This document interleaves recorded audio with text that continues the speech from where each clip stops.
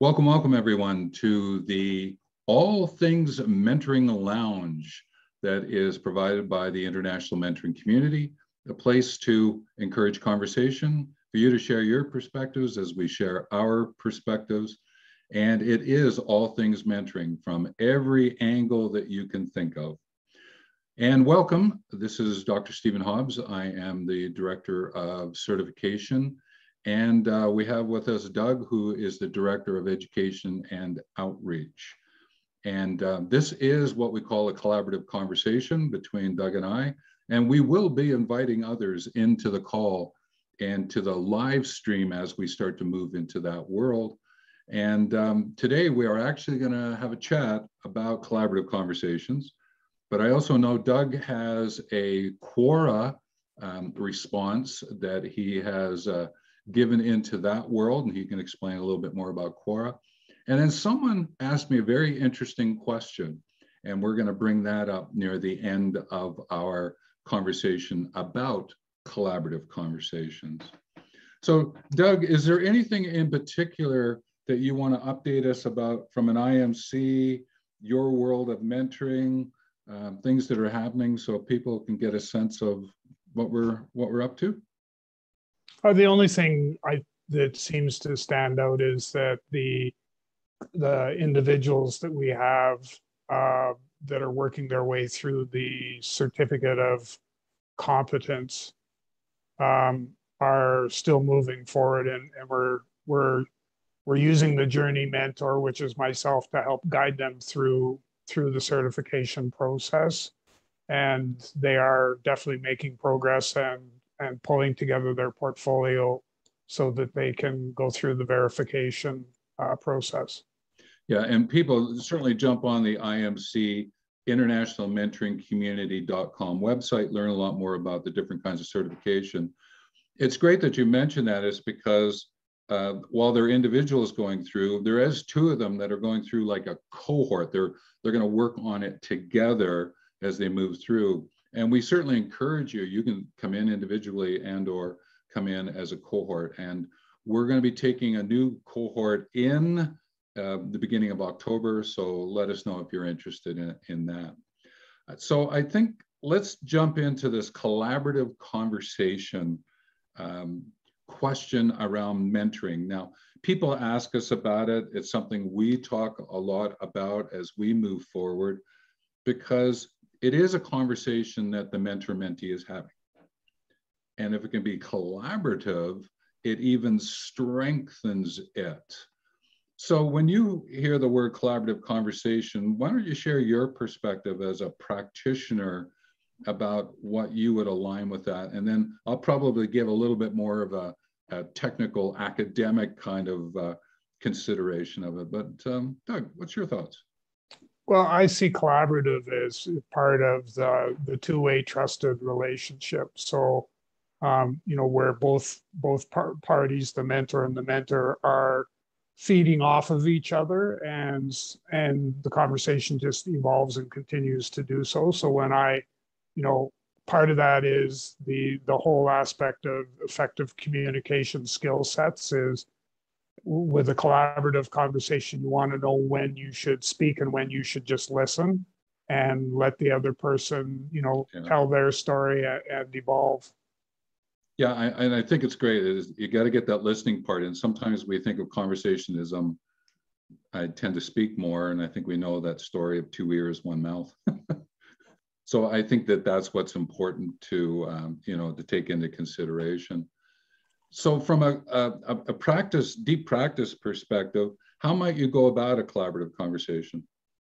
Well, I think the big thing is understanding what the conversation is about, first off. So what is it that you're trying to address or deal with? So, if you identify some issues that you feel that we need to examine a little bit more in the relationship, then that's when you would start to engage in a little bit more of a structured collaborative approach to make sure that you both understand what it is that you're trying to accomplish, and then taking the steps that you need to in order to get there. Yeah.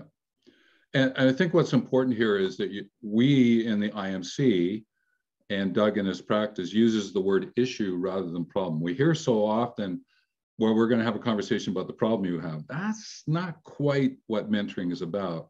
What we're looking at is from an issue point of view, because an issue could be a problem, but it could also be an appreciation.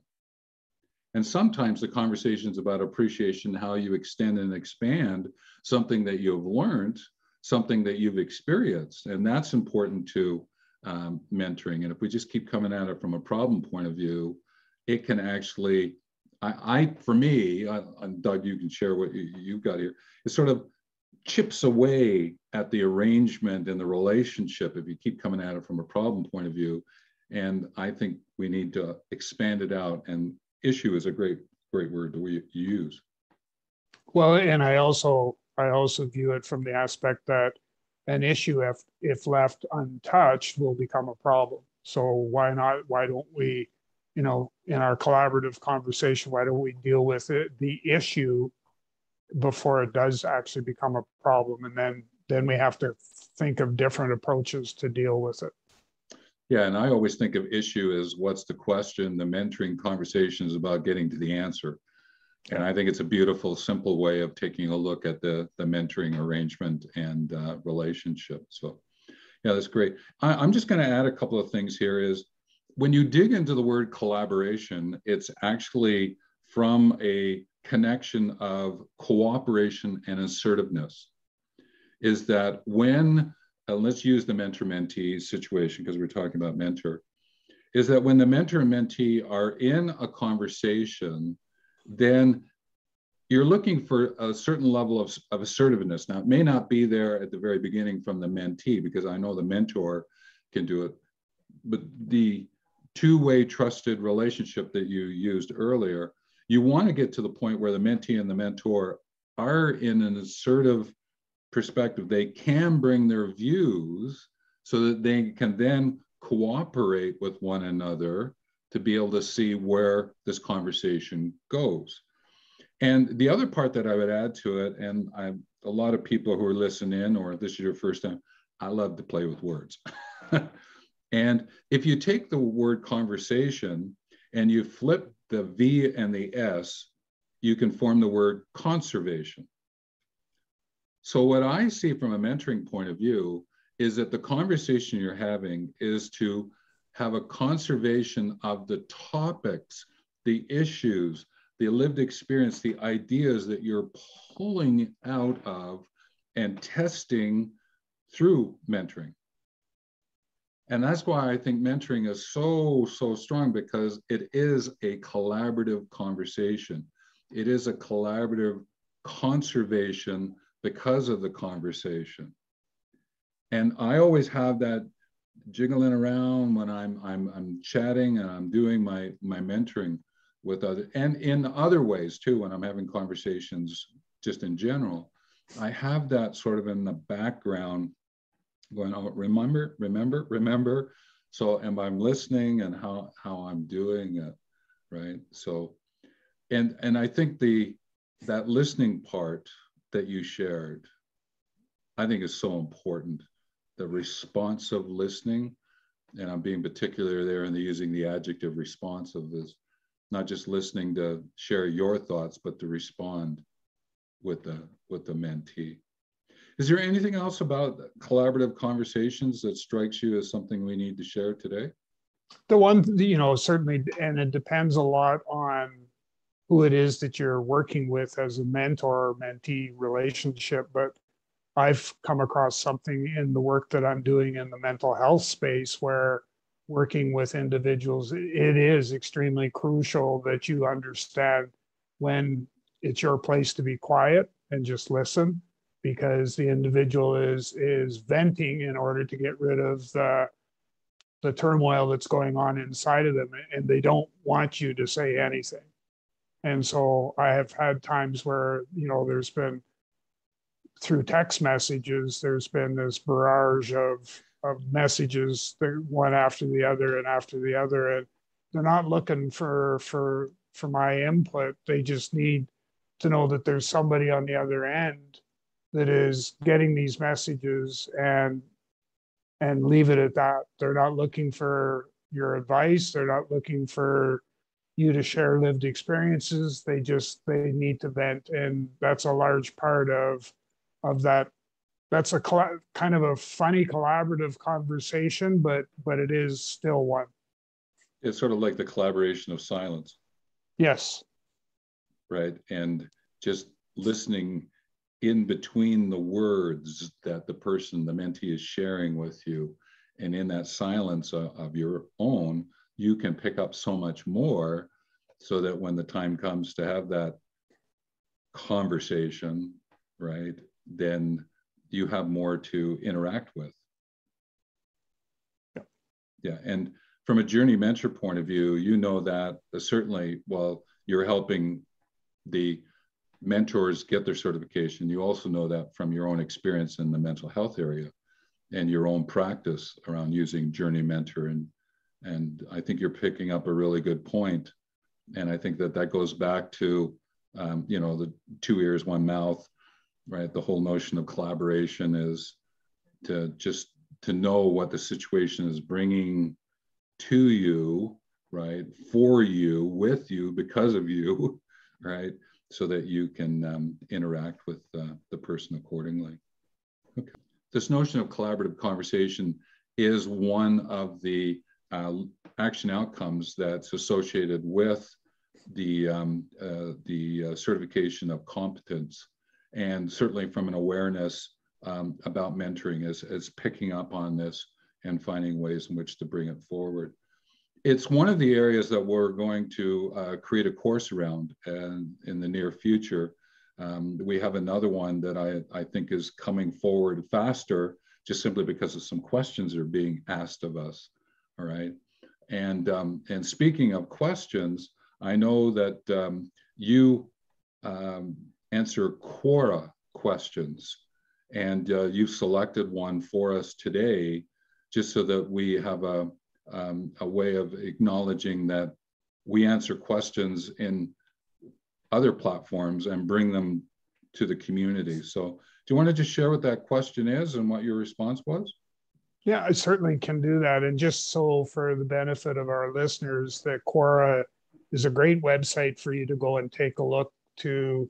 They have a number of different categories, but for our purpose here, I look at mentors and mentoring, and business mentoring are the two categories that I typically will kind of monitor, for lack of a better choice of words, the questions that are being posed. And how Quora is set up is they actually send them to you by email. So you get an email saying, this person would like an answer to this question, and you have the option, you can skip or delete or whatever, or respond to the question and then share your answers.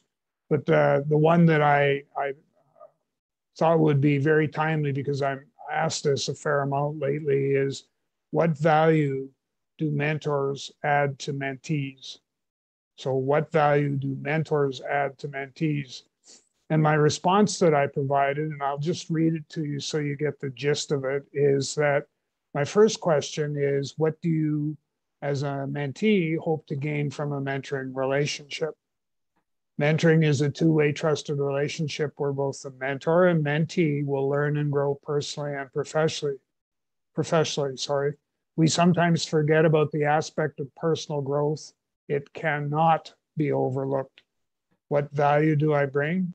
I am part of what can be a life-changing experience.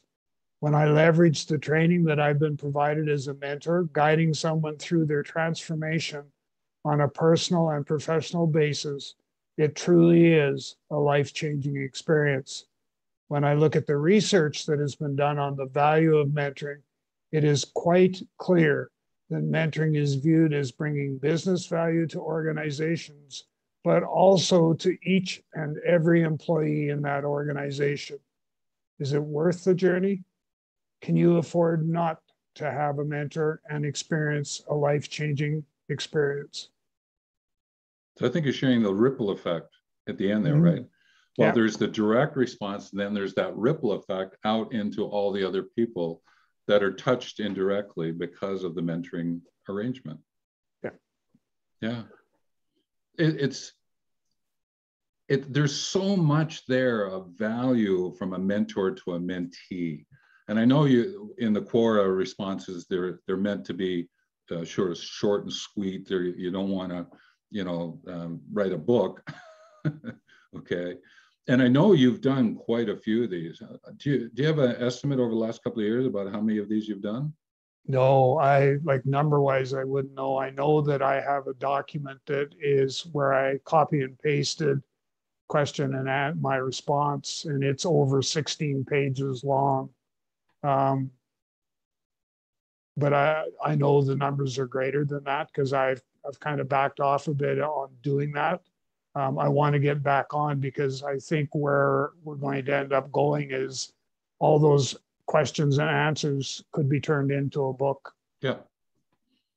And I think from a community point of view, the international mentoring community point of view is interacting with other platforms like Quora is important. And that's why we'll be encouraging other people who get involved in the community, maybe from a different language point of view. There's different other platforms out there that we don't know about, and how might we be able to interact with them as well. But I think to this question of value for the mentee, I sort of look at it from the perspective of truth, worth, and usefulness. That's how I look at it. And I go, okay, as a mentor, my value is I'm sharing my truth. And therefore, mentee, please share your truth so we can get to the truth of this, right?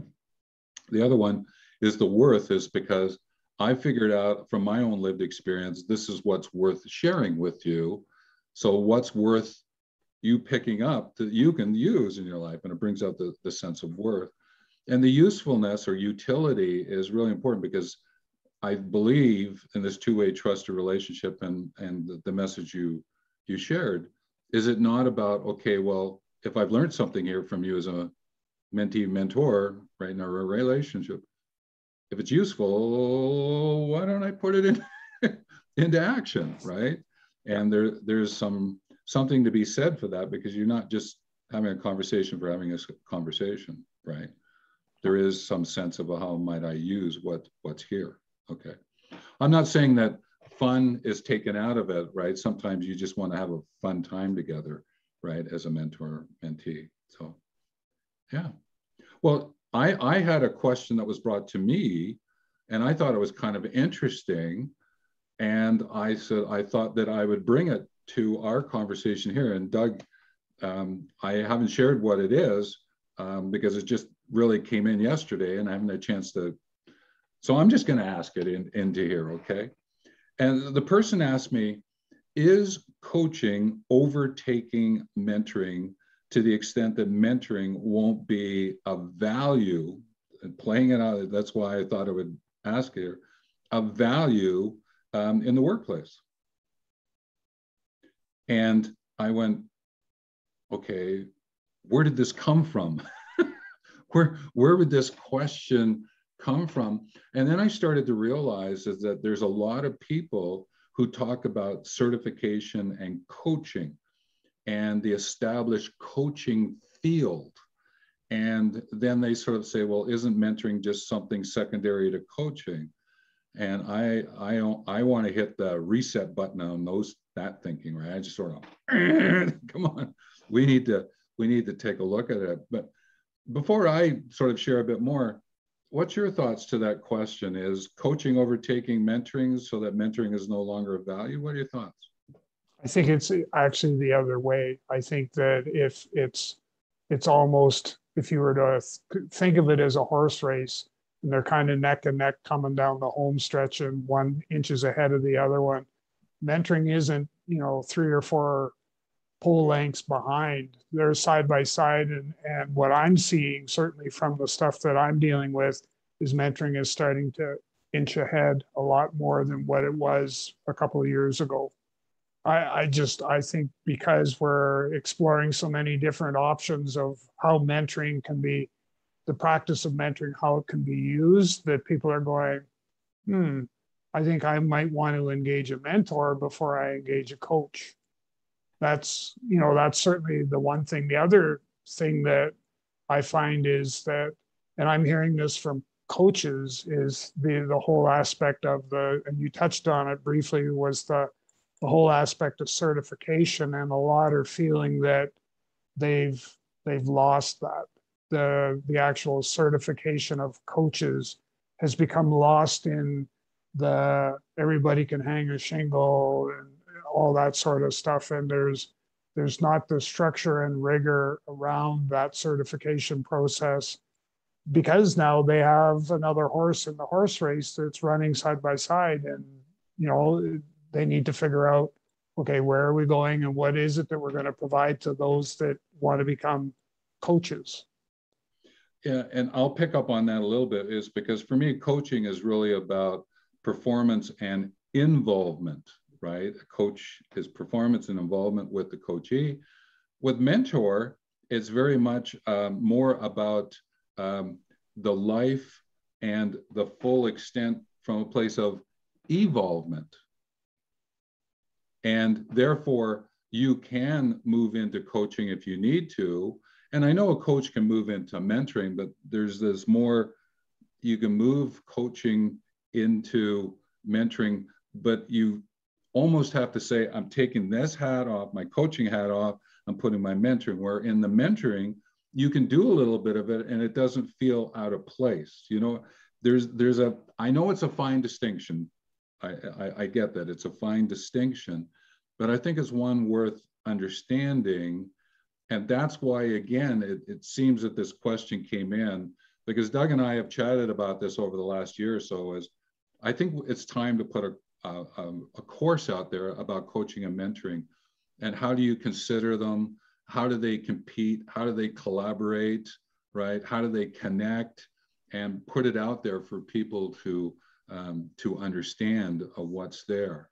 Okay, but I think it comes back, does it not, Doug? And it's amazing how questions show up, right? Even the question that you just shared from a Quora point of view, it's really about truly understanding a collaborative conversation, I believe, is a way in which to understand, are you using coaching or mentoring with the person? Is this truly a collaboration of involvement and performance, or is this about a collaborative conversation about evolvement and looking at your life in a bit more of a whole kind of idea? So maybe I've opened up some things there. Is there anything you would want to share in response? The one thing that jumped out as I was listening to what you were saying was when we look at mentoring from the practical application of the process and concepts, we look at it from a personal and professional growth perspective, and how important and significant it is for us as mentors to take a look at the individual's personal growth. So, and by that, I mean, you know, the self-esteem, self-confidence, self-doubt, all of that stuff. And it's even more important now if I'm meeting a prospective client for the first time, I kind of do a quick scan of who they are as a person. And I look for telltale signs that we may have some issues that we need to deal with before we can even address their professional growth, their career development piece. Yeah. And I think that that's always a great thing to remember, right? Coming back to the definition that we use, two-way trusted relationship arrangement, personal and professional.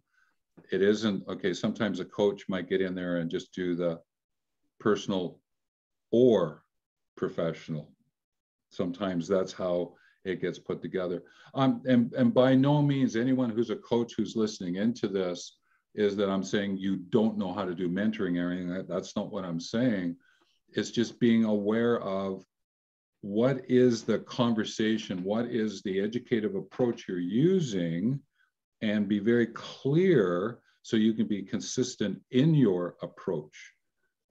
I hear some people say, well, coaching and mentoring are just the same thing. And I have to hit the reset button on that one as well and help people understand it. But I'm going to have a conversation with the person who asked me that, because they just sort of sent it to me in an email. And because I think it would be great to sort of dig into that and find out where did that question actually come from? Was it from themselves, or was it brought through them to me because of others? I don't know the extent of the background of that. So I'm just going to dig around a bit more. And that's what the international mentoring community can do, is that bring questions like that to the community. We find answers, we dig around and look for what's going on. And sometimes we go, oh, I think we've got a response to that, or yeah, I think we may need to look at that a little bit more, and dig around and dig around. And one of the things that Doug does is he reaches out to different people, even academic researchers, for research, but also asks them to do different kinds of research, which is always good, because we get to report on the results and research of others, just as we get to report on the research and results of what we do with IMC. And that's what we're bringing as resources all the time, mentoring resources into what's available. And that's why we created the mentoring library. And that's why we have now this All Things Mentoring Lounge that will be up on the first and third Wednesdays of every month at 10 a.m. on Mountain Time. So you can certainly join us. If you have questions, you can send them in. There is, in around the show more notes, you will see ways in which to connect with us to bring your questions forward. So Doug, maybe from a perspective, I'll give you a chance to sort of take the last words out, but I also want to remind everyone, please like, comment, share what you see in the video, subscribe to the channel, because you're finding it probably on the YouTube channel, or if not, click over to the YouTube channel and subscribe, so you can ring the bell, so you can always get the newest updates about what's happening. So take us out, Doug. Is there anything in particular you want to share with us for ending up today's call? No, I think, we've covered off some really interesting topics. We talked about the collaboration, or the collaborative conversation, and we looked at one of the questions from the Quora website, and my response to that. And so I think that we've covered off everything that we set out to do so today. So it's been a great call, and I hope our listeners feel the same way. Yeah. So with that, everyone, take care. Remember, find us on the first and third Wednesdays of a month at 10 a.m. Mountain. And we're going to be going a live stream, if all things works out, on YouTube on the first Wednesday of October. Well, we're entering into October, aren't we? So with that, take care.